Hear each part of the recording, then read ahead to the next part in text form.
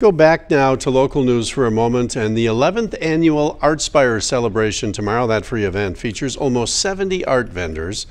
The Pump House celebration includes performances all day, incorporating a cultural element.